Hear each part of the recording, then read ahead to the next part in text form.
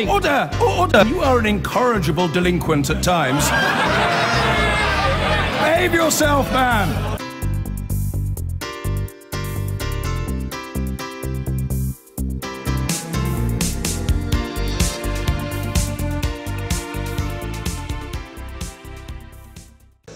And on our panel tonight, the Conservative Secretary of State for Wales, Alan Cairns, the Labour MP who ran briefly for the leadership of his party last year, Chuka Umunna, the leader of Plaid Cymru, Leanne Wood, UKIP's leader in Wales, Neil Hamilton, and the comedian who made his name on Mock the Week and now presents a podcast taking a sideways look at politics, Andy Parsons.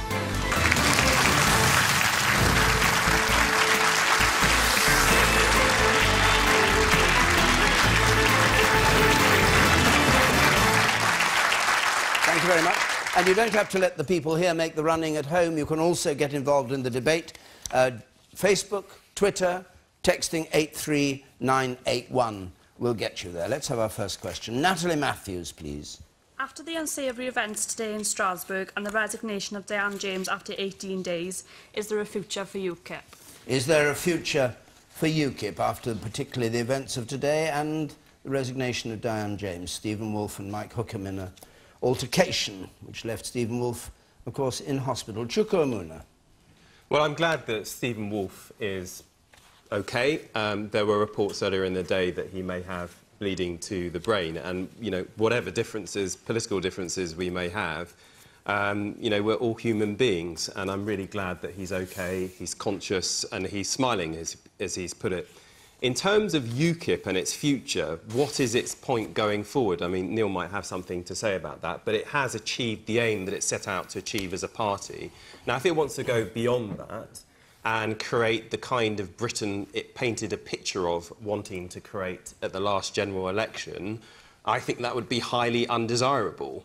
Flat rate income taxes that give the top 1% a huge tax break whilst everyone else suffers. I don't like that. More private provision, perhaps private insurance in the National Health Service. I don't particularly like that.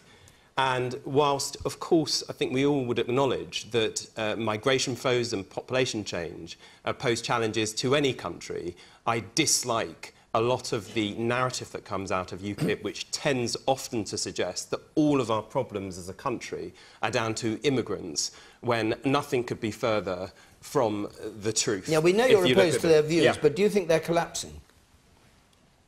Well, who knows what their future holds? I think the bigger problem for them, notwithstanding the leadership, is what is the point of UKIP? And, you know, if the point of UKIP is the picture of Britain that I've painted them offering at the general election, well, frankly, I don't think it's something that most of us would want. Leanne Wood.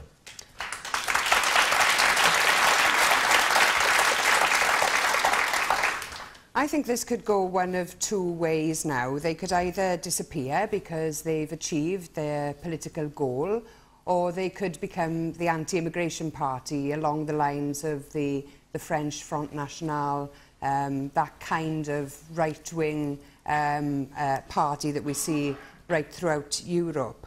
But this, to me, shows that really, at base, this is a party full of thugs. Fighting in politics is just not on. It's not the way to carry out your political disagreements. And I would say, you know, it follows on from a referendum campaign where UKIP put forward some pretty strong arguments and I think encouraged some of the worst aspects of politics to come out in people. And I'm referring there to statements that could be referred to as being racist, and we've seen a rise in hate crime since Brexit, and of course it fits in well with the infighting that's gone in the National Assembly and also the hints of misogyny that we've seen there. The leader referred to me and my colleague Kirsty Williams as political concubines. That's prostitute, for another word. So this is the kind of language and the kind of thuggery You're referring that to we're talking about. Neil Hamilton said this? I am, yes. That was his maiden speech in the National Assembly. Yeah, okay. He referred to sexist language like that. Hang on a second. Not on in politics. He'll explain in a moment. But when you said the party was full of thugs, somebody shouted out, "How dare you?" Yes. Do you want... Because I resent being called a thug by a party that actually, by its very name, is a racist party. Excuse me? Yes, you are.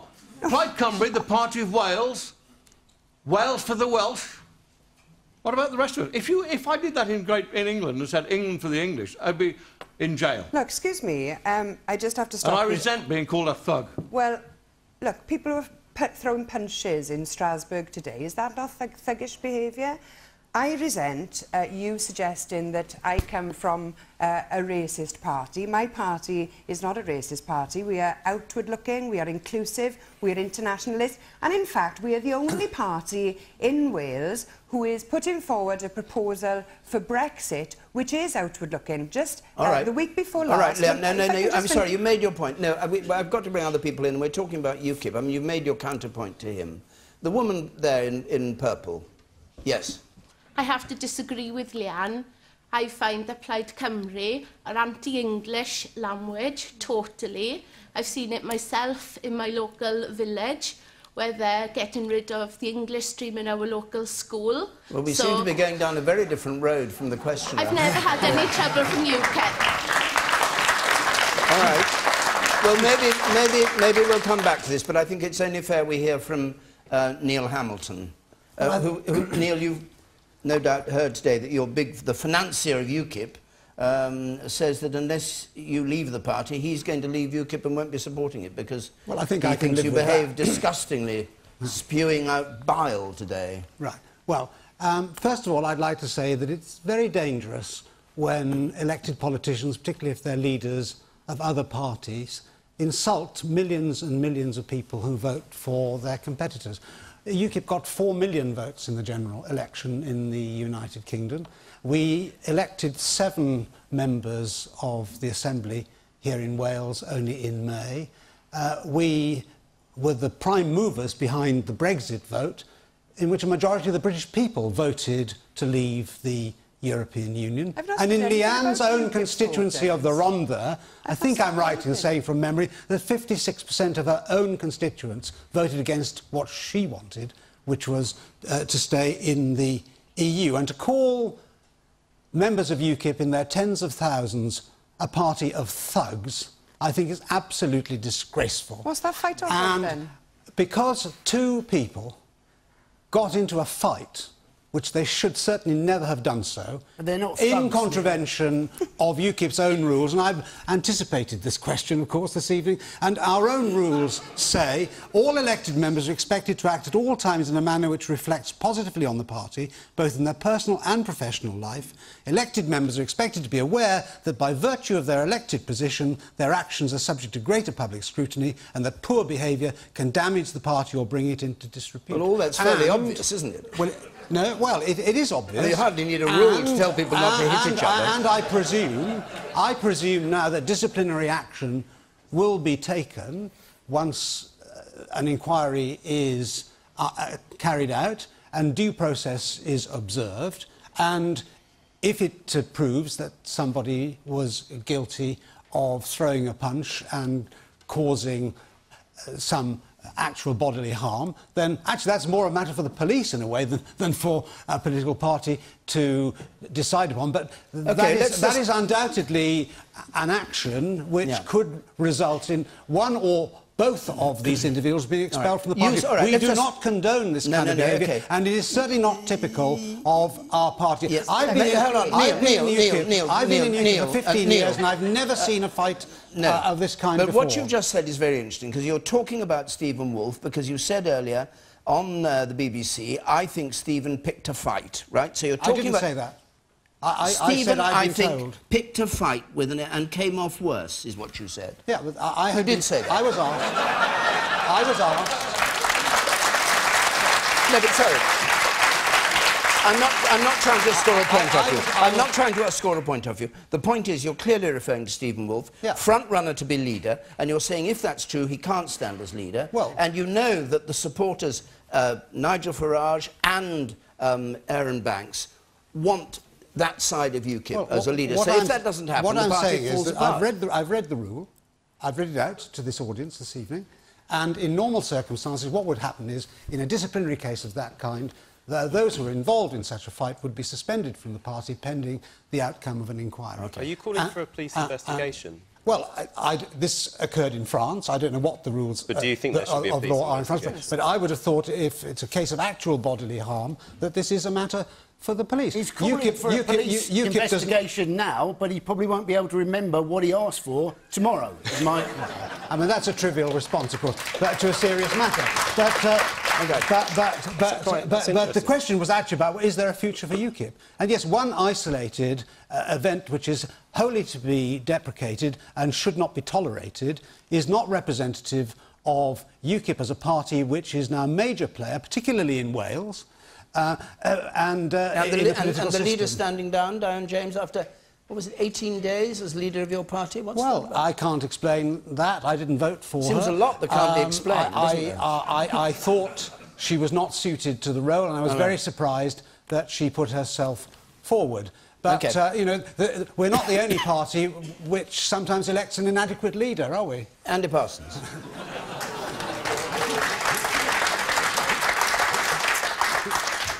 Well, obviously, Nigel Farage is back, isn't he? He's got a lot of things to cope with at the moment. He's obviously supposed to be advising Donald Trump. How Donald is going to cope without him, I've no idea. And we're all quite surprised, given that he is back as leader of UKIP, he's not actually on this panel tonight. We were expecting him on Question Time. He's been on often enough, but the reason he was very keen to step back in and say, I am leader, was he was very worried that Neil Hamilton might actually claim that he was, in fact, the leader when Diane James had stepped down. All right, let's hear from the woman at the back there, in the very back in pink, yes. No, there is no future for UKIP because children are our future and I don't think they are going to be voting UKIP. Simple as, no future. OK. Alan Cairns. Well, I think we should all be grateful that Stephen Woolfe appears to be OK and hopefully he'll be discharged from hospital. Now, I'm not necessarily best placed to answer how UKIP members or UKIP activists feel, but there is a serious job of work to do. And on June the 23rd, we voted in the referendum to leave the European Union. And there are serious challenges, and it's the government's job in order to focus and get the best deal for the whole of the United Kingdom in delivering on that instruction that came from the public. And UKIP will have represented a significant number of voters in the Assembly elections and the general election, but those people will feel let down as a result of the sort of antics that we're seeing by the leadership and by the politicians. And I think that it's up to the government to act in a responsible way, to continue that positive agenda, acting on the instruction, and I hope that other parties will play their part too. OK, I'm going to hear from one or two members of the audience, the woman over there, about UKIP, and then we'll move on. Yes? I just wanted to come back to the original question, really, if there's any need for UKIP, and I think that there will be a need for UKIP unless people start, you know, the government start building more social housing and, you know, they're better paid jobs for people, because people are actually dissatisfied in Wales. There are a lot of areas in Wales and in England that have suffered due to the death of manufacturing. We may come on to a bit more of that in a moment. UKIP are not going to resolve those problems, though, are they? You, sir. I think Labour's inaction on immigration will always ensure that there is a UKIP. Jeremy Corbyn's doors wide open policy will backfire. All right. It'll just fuel UKIP. And at the back. Yes. The job is done. The Minister summed it up there. It's time to time for action now. We voted to leave the EU. That meant working with people for UKIP. So I think the government and UKIP need to work together to, you know, take us out of the EU, and because at the end of the day, that's a Conservative over there. Well, what on the left? On the right. Steady on. Neil he was an MP. What? As I understand, for Conservative. He was a Conservative MP. That's 100 years ago. Can I just confirm to everyone that was a long time ago? But my point is, we need to work together now, because I'm a civil servant and I'm not sure where we're going with this now, and it's for the government to take action now and get us out of Europe. All right, we'll have a bit more about that, but I was trying to get to the person at the very back there. Yes. UKIP has got a two-word manifesto, stop immigration. So how hard is it to elect a new leader to put that forward? A two-word? Two words in the manifesto, stop immigration. And do you approve of them? No, I certainly don't approve of UKIP in any shape or form. I think they're a shocking outfit. OK. And last point, the woman here has been trying to get in. And then we'll go to another question. Yes. I'd just like to remind the British audience that UKIP was the party that used Nazi type of propaganda in the EU referendum. The refugees was shocking, and if this is the future of not just of British politics but of British political discourse and debate, we have a very bleak future. Thank you. All right. I'm going to go on, so that's quarter of an hour on UKIP, and we've got other subjects to talk about, some of which may raise UKIP policy as well.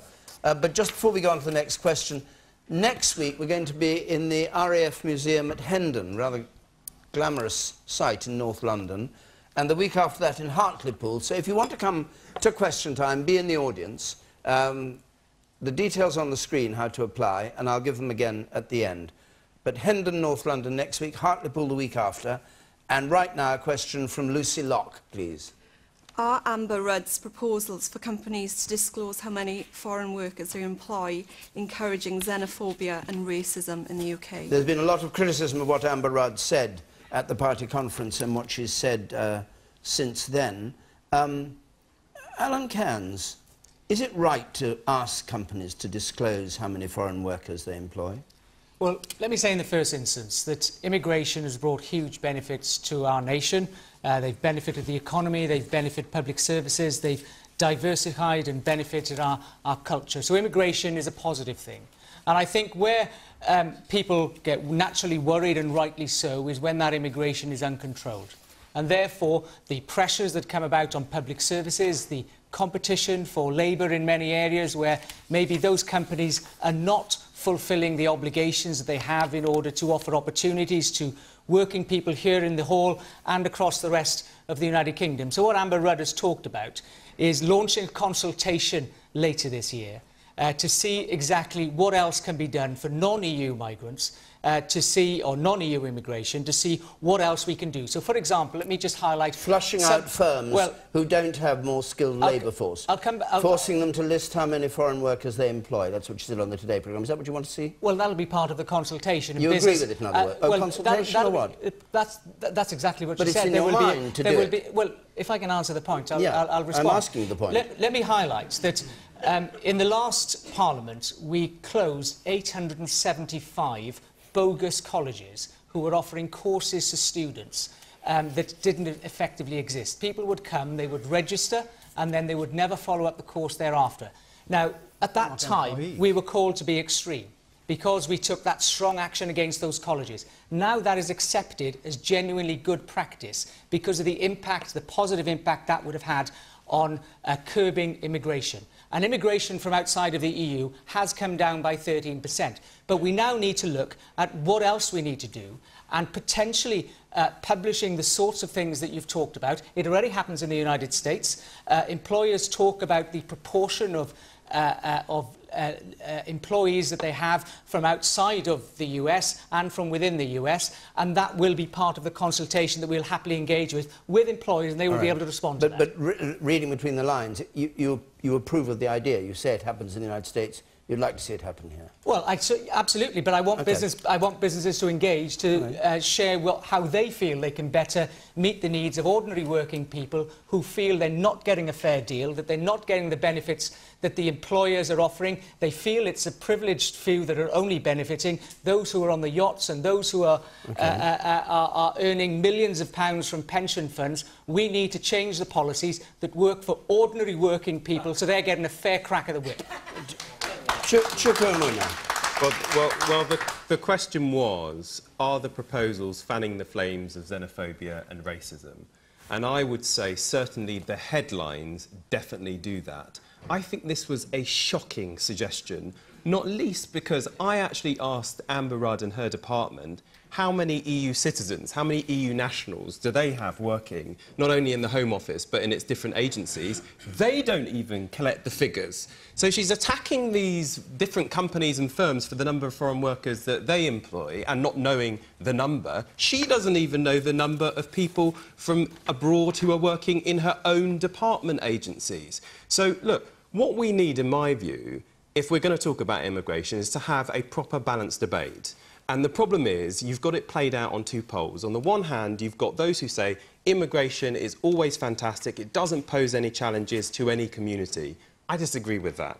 You have, on the other hand, the kind of Nigel Farage view of the world, which is that all of our problems are down to immigrants. Now, of course, migration population flows can pose challenges in the labour market, but that's why you properly enforce the minimum wage.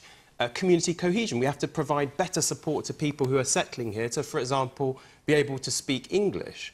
We've got to make sure that local authority areas get the support that they need financially to deal with population change. But let's not throw the baby out with the bathwater on these issues. There are 1.5 million Brits who are employed in EU citizen-owned businesses in our country. There are over 100,000 EU citizens who are helping to power our public services. And let's not forget all the Brits who are living abroad in other countries, not just in the EU, who benefit from the movement of people around the globe. So let's have a mature and sensible debate about this. Let's not have these gimmicks and stupid initiatives and headlines which stoke the flames of division, when after this EU referendum we've got to bring people back together. Would you approve of...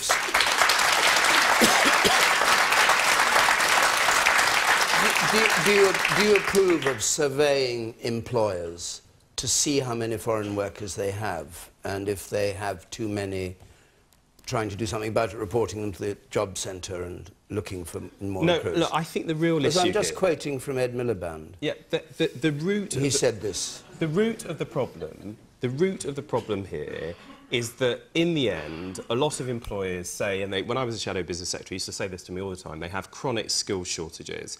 So the way of dealing with that is not to attack foreign workers or people who help provide the skills to the businesses now, is to make sure that we have a skill system that actually provides people with the skills that our employers need. No, but when you were shadow business secretary, you weren't business secretary, but if you had been business secretary, would you have gone, yeah, you're not likely to be for the moment, are you? No, but would you have... What do you mean? You don't know what's going to happen. Well, you quit the shadow cabinet. This is true. So are you on offer again to Jeremy Corbyn? Go on. I haven't had a call yet. There's a reshuffle ongoing as we speak. But anyway, in terms of business, is it sensible for government to do what Ed Miliband seemed to be suggesting in 2012, is to look around at employer. There's an employer, there's an employer, there's an employer. They've got over a quarter immigrant workers. There's something wrong here, we must do something about it. Is that the kind of direct action you'd like to see taken? Look, I don't think direct action in that way is the way that we solve this problem. We need to make sure... I mean, look, one of the things we need to do, we have a ridiculous snobbery in this country that says if you do a technical or vocational qualification, it's not as important as a degree, when that is where the big skill shortage is. So let's have more apprenticeships and let's end the snobbery in our country that says universities... That's going to do it. That's going to be much more helpful. All right, Andrew Parsons, let's go back to Lucy Locke's question, which is disclosing how many workers you employ who are foreign encourages xenophobia and racism. Do you agree with that? Well, I certainly don't think it's a good idea. Amber Rudd said, didn't she? She said, you know, oh, don't call me racist, we can't talk about immigration, we should be able to talk about immigration. Well, she should certainly be able to talk about immigration. She's the Home Secretary, that's part of her brief. If she can't talk about immigration, then things have gone badly wrong, haven't they? But we've been having debate about immigration for 10 years, we haven't talked about much else in the last 6 months. She then rubbished, didn't she, the idea that Labour had set up this fund, the Migration Impact Fund. Yeah. Thank you very much, Chucky, just in case I couldn't quite remember it. But she said it was a terrible idea, you know, and then what did she do? She said, oh, we're doing our own fund, the Controlling Migration Fund. But it's not controlling migration, it's Controlling Migration Impact Fund. It's, in fact, a Migration Impact Fund, but just in a slightly different form. So this idea that we're naming and shaming companies, it shouldn't be shameful if you've got a company that you employ foreign workers because there's a skill shortage in Britain. The thing is, at the moment, we've got a skill shortage when it comes to negotiators for Brexit. They reckon we've got about 25 negotiators and we need about 500. Seems a good chance that the Ministry of Brexit will be employing quite a few people from abroad and may have to name and shame themselves.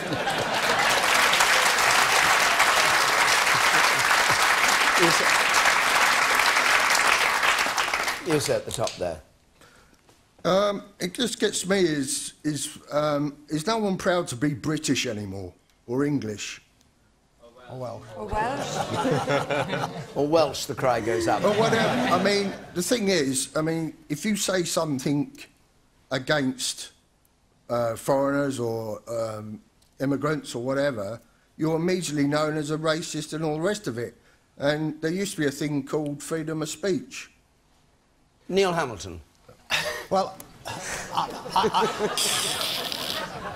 what a segue that was. I think this is a wholly deplorable idea and utterly irrelevant to immigration control and actually discredits the notion of the need for immigration control. We're adding to the population of this country at the minute, the United Kingdom, that is, a city the size of Cardiff every year from immigration alone.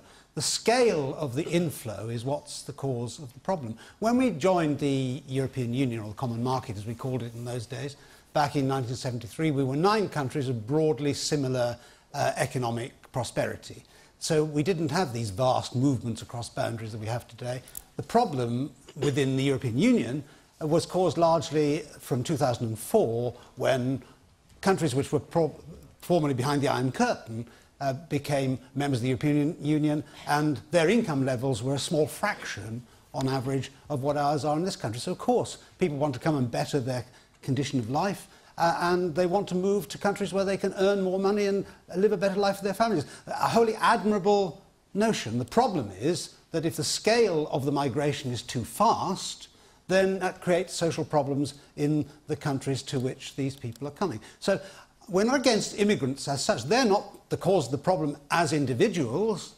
The problem is the scale of the flow, and immigration has to be controlled, otherwise all sorts of other problems, of course, and that is what actually creates racism and xenophobia. And you don't see Amber Rudd's proposals as trying to... I don't think that it'll make the slightest contribution to immigration control at all, and I think it discredits the argument, and therefore it's counterproductive.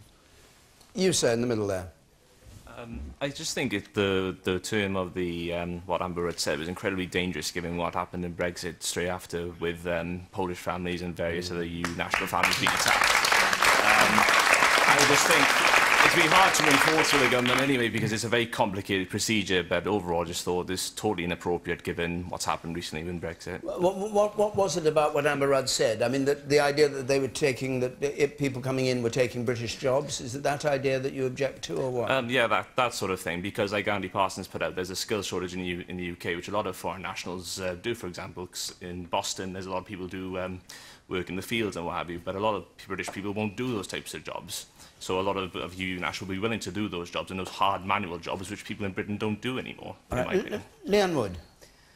Well, the last question was about whether or not UKIP had a future, and I think, judging from the rhetoric on immigration that we heard from the Tory party last week, we could say that Mrs May could be the next leader of UKIP.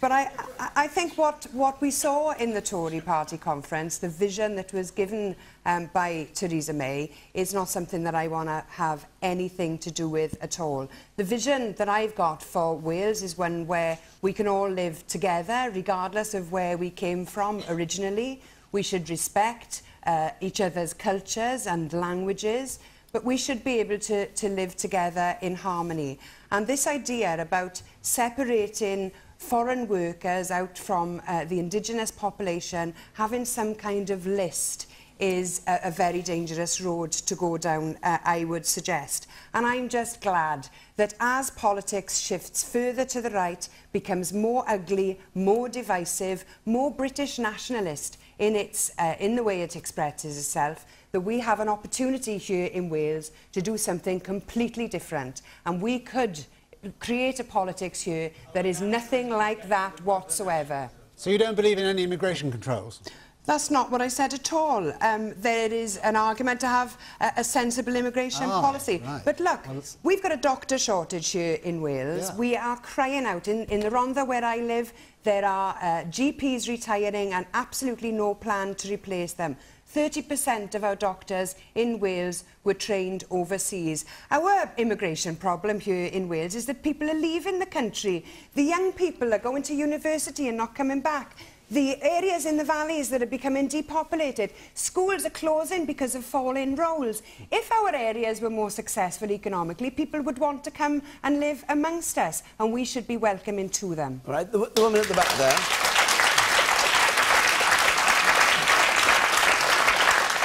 And somebody had their hand up here. Keep your hands up if you want to speak. And there was a woman there, that's right. I'll go to you first, then I'll come to you. Yeah. You said the students are not coming back to Wales. There's nothing to come back for. That's the problem, exactly. Well, that's exactly what I'm saying. So how would you go about encouraging investment to Wales? Well, last week my party produced a plan for a National Infrastructure Commission for Wales, for example, which involves taking the opposite view to austerity and rather than closing down services, investing in our infrastructure, in our public services, in our broadband infrastructure. We've got a country that isn't connected north to south, for example, and we really do need to invest in those things that we missed out on when the times were good. The problem is now that money is short because of the banking bailout. You in the third row. You in the third row there, yes. I used to live and work in Spain, and when I spoke to Spanish people, they said that they felt that the UK wasn't welcoming to them. They wasn't welcome to people in the EU. So I wondered how the panel felt, that people abroad see us as a country that they don't want to live and work in and contribute as part of Europe. I think that's terrible. Hold on. Terrible. OK, Leanne.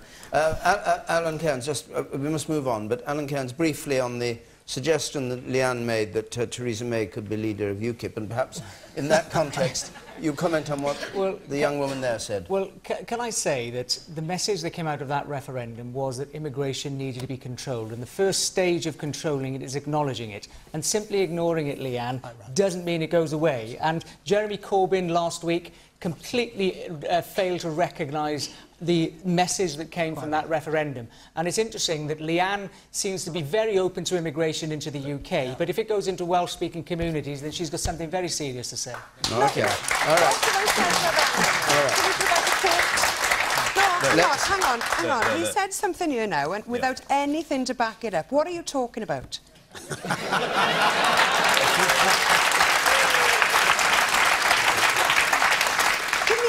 Quote me. Give me anything that can back up what you just said. I can absolutely say that when there's a migration into Welsh-speaking communities, that the integration in those communities, and I'm a passionate Welsh speaker, supporting those communities, isn't necessarily as it is. And many of your members have taken direct action in the past. Many have broken the law to that effect, and I would hope that you would condemn them, to, bearing in mind the standpoint that you're taking now. Who are you talking about? What are you talking about? Leanne, what are you talking about? You absolutely know that we can go to communities. All right. No, absolutely not. You and the audience will know as well that there are communities in Wales where there are nationalist activists that take direct action against people who come in. It wasn't so long ago. It wasn't so long ago that some of the cottages were being burnt down. That direct action was banned. Hang on, that has nothing to do with Plaid Cymru. All right, the woman there. That's outrageous. Absolutely outrageous. A brief comment from you. I live in Llangenach in Carmarthenshire. Plaid Cymru are eradicating English stream primary education throughout the whole of Carmarthenshire. What do you say about that? You say you're open to all immigration. Plaid Cymru are anti-English language at the moment, especially in Carmarthenshire. I don't accept that, right? How can my party be anti-English language when the leader is an English language speaker? That would be perverse, wouldn't it? But you don't speak Welsh. I'm a learner. I'm not a fluent Welsh speaker. We have hundreds of thousands of members. Is Alan Cairns a better Welsh speaker than you? Yes, by a long chalk. Oh, by a long chalk, right. Yes. But you're catching up. Well, I mean, I'm a learner, and I'm not fluent. So if what you were saying was correct, that would be like a form of self-harm, wouldn't it? All right, let's go on. Let's go on. We couldn't have that one outside later. Oh no, I shouldn't have said that. I didn't mean to say it. I said the discussion. The discussion can go on later. Brian Warlow, please. The Prime Minister this week stated, "We are the party of workers." If true, where does this leave the Labour Party? Yes, over and over again, the true Workers' Party, the party for ordinary working people, Mrs May said in her conference speech. Andy Parsons, what do you make of that? Well, she was stood up, wasn't she, in front of her. The slogan was "a country that works for everyone," and then announced that she was bringing back grammar schools, something that conspicuously doesn't work for everyone. She then said that she was going to be the champion for the people that had defied the establishment, forgetting that she's been part of the establishment for decades and is arguably now the pinnacle of the establishment. She then went on to say, Britain should be a country, it doesn't matter where you were born. She obviously hadn't heard the speech from her own Home Secretary, her own Health Secretary, who was suggesting that we'd train up more junior doctors and then we could tell the foreign doctors who are helping us out at the moment that they should go away. She hadn't heard from her Liam Fox, who basically said that people who were here from the EU, he wasn't going to say that they could stay because they were a negotiating chip. They weren't people as such, they were a negotiating chip. Well, if I may continue, I've got a little bit more to do, if that's all right. The point about, what about Labour, yeah? The thing about Labour was that we'd already had from Philip Hammond, what's his economic policy. His economic policy, what was he going to do? He wants to say that he's going to get rid of the deficit, but he's not going to actually tell us now when he's going to get rid of it, but he will get rid of it. Now, that sounds to me very similar to the policy that Ed Balls had before the last election. The challenge for Labour was always, could you actually get the people and the public to believe in what you had to say on the economy? Well, it seems they've convinced the Conservatives that that wasn't the worst economic policy at all. You've lost me there, because I thought we were talking about whether the Tory party was the party of the workers. Yeah, well, it was. Now you're saying it's adopted Ed Balls' policy. Does that make them... What, if you're saying that they were taking basically taking Labour's position in the centre. Yeah, you were saying that, I thought. Well, no, I believe wasn't saying anything. That was part of the question. I thought that was part of the question. Yeah. And you think that is happening? So they have obviously tried to do that because they've basically adopted Labour's economic policy from before the last election. Oh, right. Alan Cairns. I would say absolutely yes, we're the party of workers. In the first instance, I would say... well, I think we can recognise that unemployment in Wales, and this is something that we can celebrate because I won't talk Wales down, that unemployment in Wales is the lowest across the whole of the UK. It's at 4.1%, whereas 4.9% across the Wales. Exactly. Well, that's precisely the point of why we've invited a Labour advisor, former Labour advisor Matthew Taylor, to conduct an employment review, because we recognise working practices have changed. There's much more flexible working. There's so many more self-employed people. But those people aren't, if I can finish the point, those people aren't necessarily feeling the benefit of the economic growth. And as a result of that, that's why we want this review to be taking place, in order to respond to the needs and the demands and offer the same sorts of protections to those sorts of people over workers' rights and issues that many people in larger organisations get. So absolutely right, we are the party of workers. Shukrumuna. I'll come to members of the audience in a second. Before I actually answer the question, you've already commissioned an employment review which was done under Sajid Javid when he was a business secretary, and you haven't published it. So why are you commissioning someone else to do another one when you haven't even published the first one you commissioned? Well, I hope you've noticed there's a change of Prime Minister in the interim, and therefore it's up to her to set her agenda. And she said on the steps of Downing Street... So what happens with the last one? She said on the steps of Downing Street, absolutely, that there are many people out there who don't feel that the economy is working for them, or that the country is working for them. You're not answering my question. There are people in this hall and across the country who struggle to pay the mortgage, who don't get the same security that you and I get. And that's what we're looking at. The question was about workers' rights. And I'm sorry, this is a complete... The question wasn't about workers' rights, it was whether the Tories are the party of workers. Well, yes, clearly they're not, because they were the party that introduced employment tribunal fees which prevent workers from getting justice when they're treated unfairly at work. They also have made it harder for people to claim for unfair dismissal. They continually beat up on the organisations that represent working people, our trade unions, and now she wants to pose somehow as the great champion of workers and workers' rights. It's utterly ludicrous based on the last 5 to 6 years. So this whole thing, Tories, workers... I mean, there's a reason the audience were laughing. OK. Let's, before I go to the other two members of the panel, the woman there, you man. I'm just wondering how the Tories can actually turn around and say they're the party of workers after what they've done to not only the mining industry, but the steel industry, etc.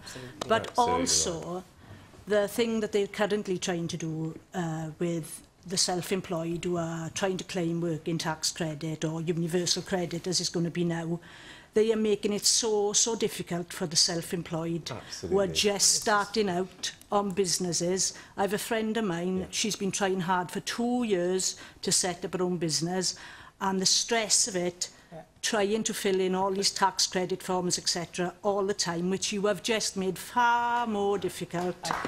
You just...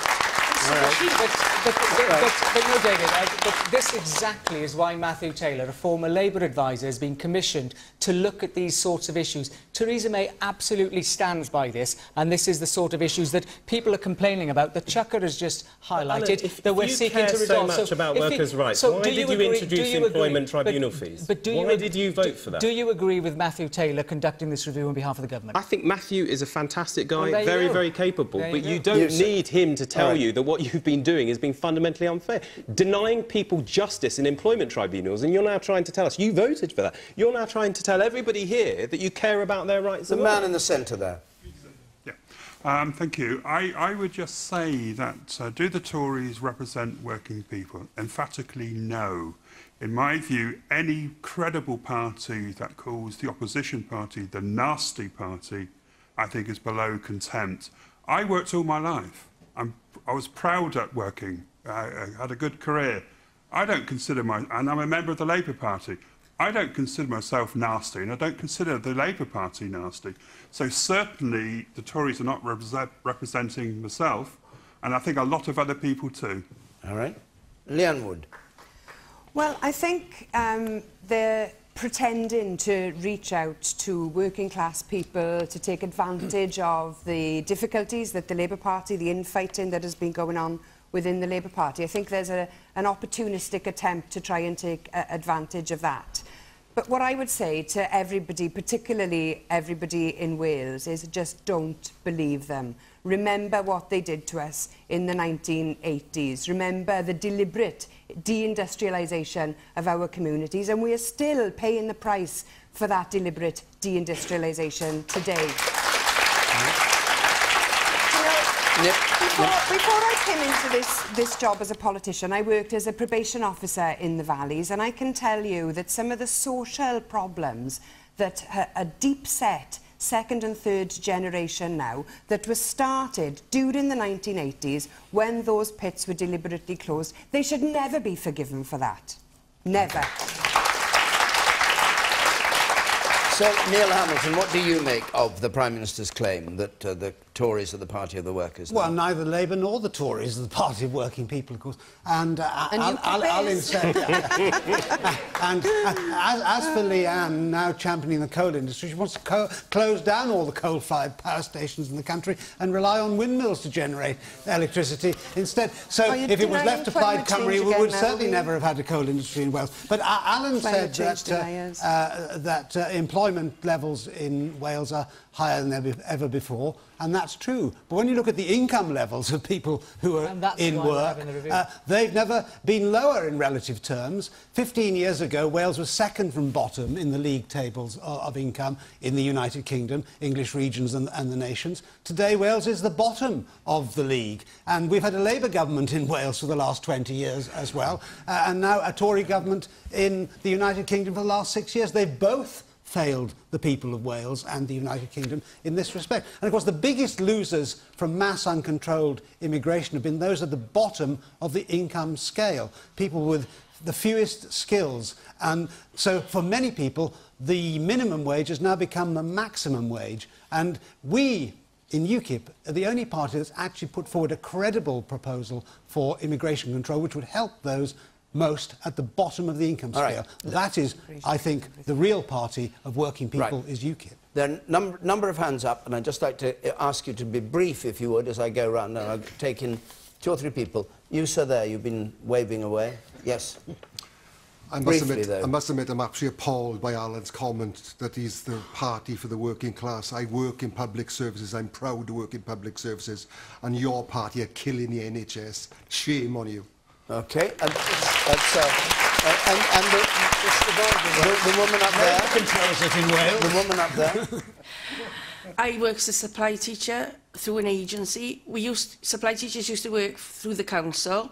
The government, the Conservative government, have created a system where we only work through agencies now, and we used to have small perks like travel expenses, which have now been taken away from us because we're not officially self-employed, and yet all the politicians claim all the expenses under the sun. All right, and the man in pink shirt up there. I can only speak from experience. I was in a thriving cosmetic industry up in the valleys. And when we needed the support, the only ones who were there were Plaid Cymru. Labour was speaking on TV and the Tories were nowhere to be seen. And it's all about when we need the support, that says it all. All right. They weren't there. And you in the front here. Can we reach the... Can the microphone get to you? Yes. How can the Conservatives say that they are the party for the working people when they have accelerated the state pension age faster than they needed to, and they have denied women born in the 1950s their state pension until age 66. OK. That's the truth. And you, sir. I would come to you, but you agree with her. And you, sir, with the daffodil. The beard. Yeah, with the beard too, yes. Thank you, David. I'd just like to say... Be brief, if you would. I would. I'll certainly be brief. Alan, I heard you say you were a proud Welshman and proud to speak Welsh. Can you tell me how many of your cabinet are working class? I think the majority probably would have come from that sort of background. They're all Etonians. Well, I'm not. I mean, I went to school just up the road, and my father was a welder in the steelworks. So, I mean, I know many of the people here. A lot of the old Etonians have left, haven't they? Because they changed the Prime Minister, remember? Well, they still, you know, I'm very surprised at how Alan can say they're the party of Wales.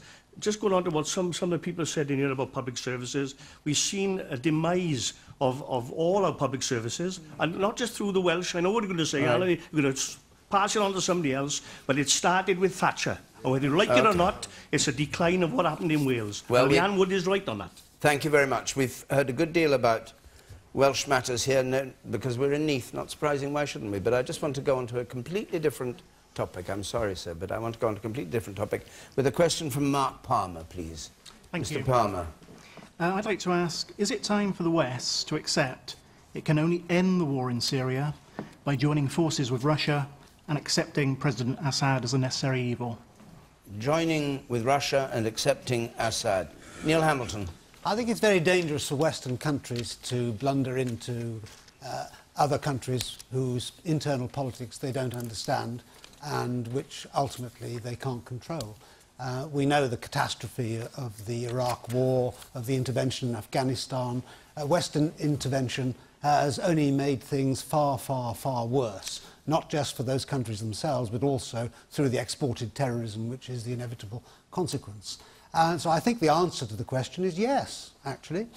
President Assad isn't a very nice person, very obviously, but you can't see these things in a moral vacuum. You've got to ask yourselves, what is the alternative?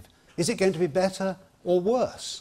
And I don't think that there's any of the interventions from Libya across to Afghanistan that the West, with their grandstanding politicians who like to strut on the world stage and to expose for public view what they think is their moral superiority, have done an ounce of good, actually, for the people of those countries themselves. When we look at the horror of Aleppo today, can we really say that Western intervention in Syria has actually benefited the Syrian people?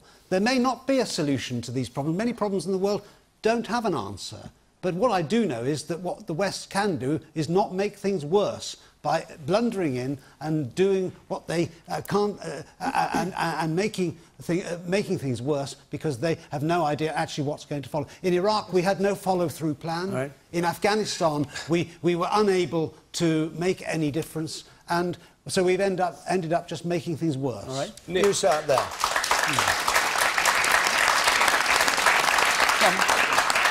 In that case, Mr Hamilton, do you believe that we should continue bombing women and children?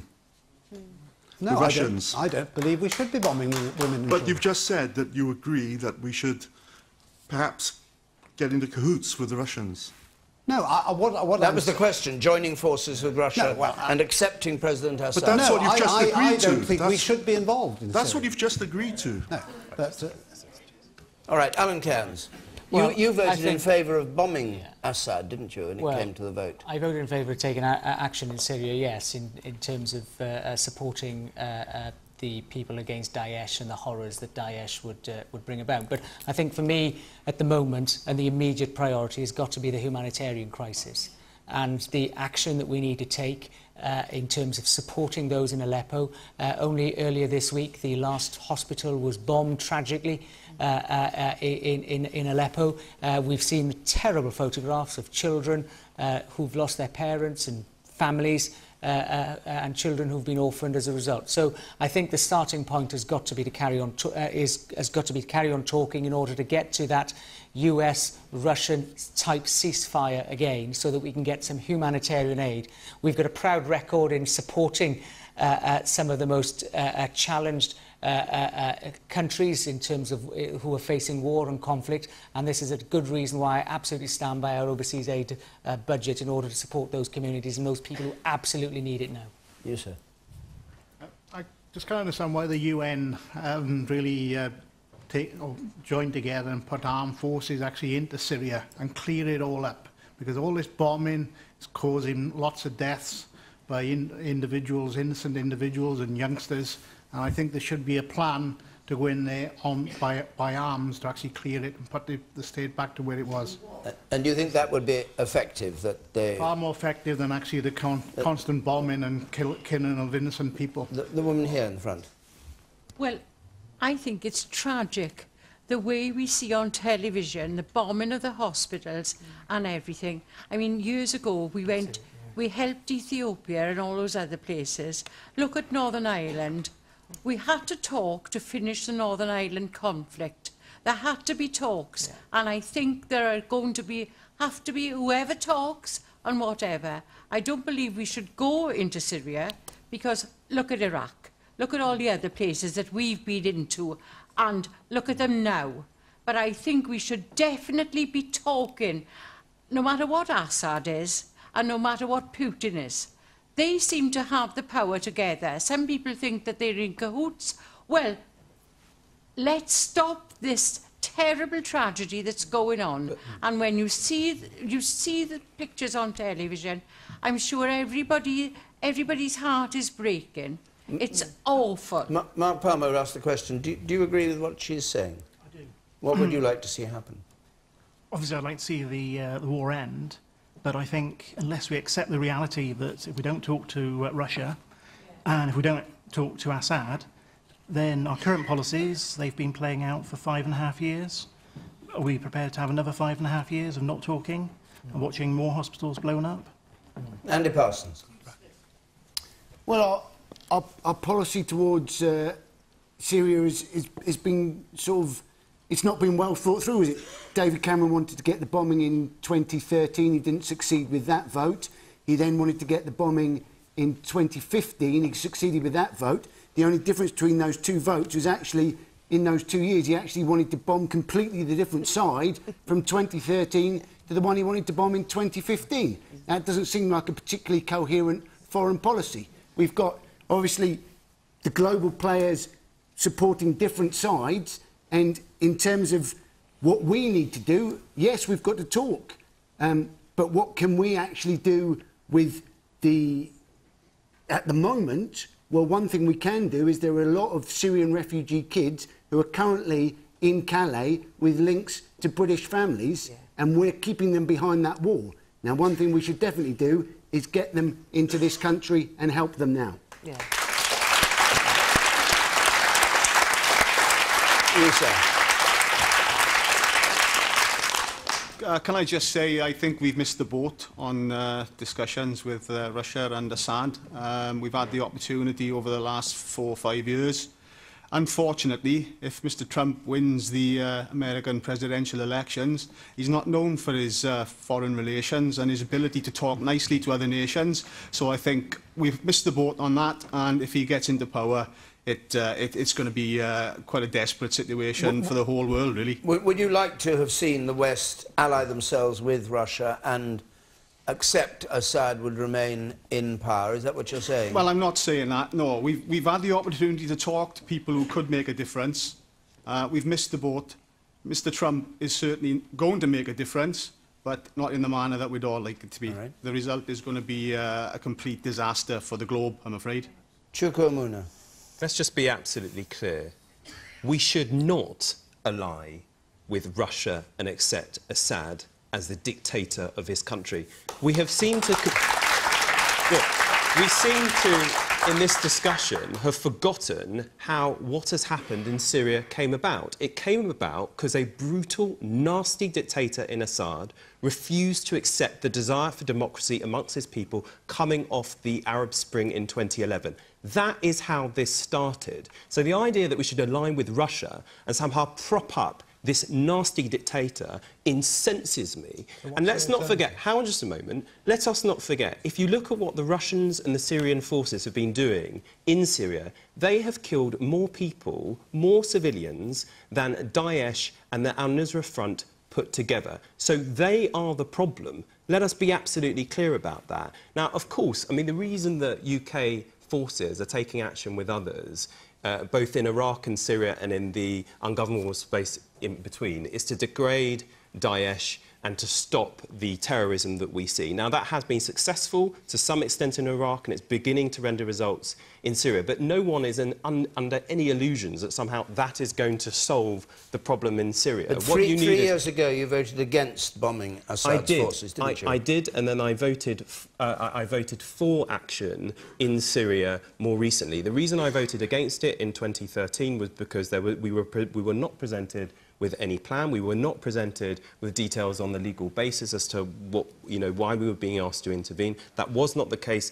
more recently, but clearly there are three things. You've got to provide unfettered humanitarian access, which hasn't been provided so far, but ultimately you're going to need a negotiated settlement. You need to create the environment in which the UN can help precipitate doing that deal. But absolutely not. The idea of propping up the guy who started it all off in the first place, I think, is abhorrent. We're beginning to run out of time. Leanne Wood. Well, if you look at where most of the refugees within the European Union have come from, it's Syria, and it's an extremely complicated situation there. Nobody has the answers. I certainly don't, but I don't think that there's a military solution to this. There has to be a political solution, and there does have to be, if there is going to be an end to violence, at some point there is going to have to be talks. But I think what Andy said is spot on. There are limits to what we can do, but there are some things that we can do, and those Syrian children in Calais, we should be offering those children a safe space and a home, because the risks that they are facing in that Calais jungle, it just doesn't bear thinking about. Okay.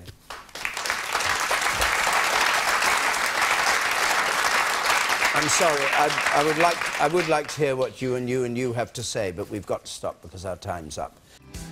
I've been getting away with it all.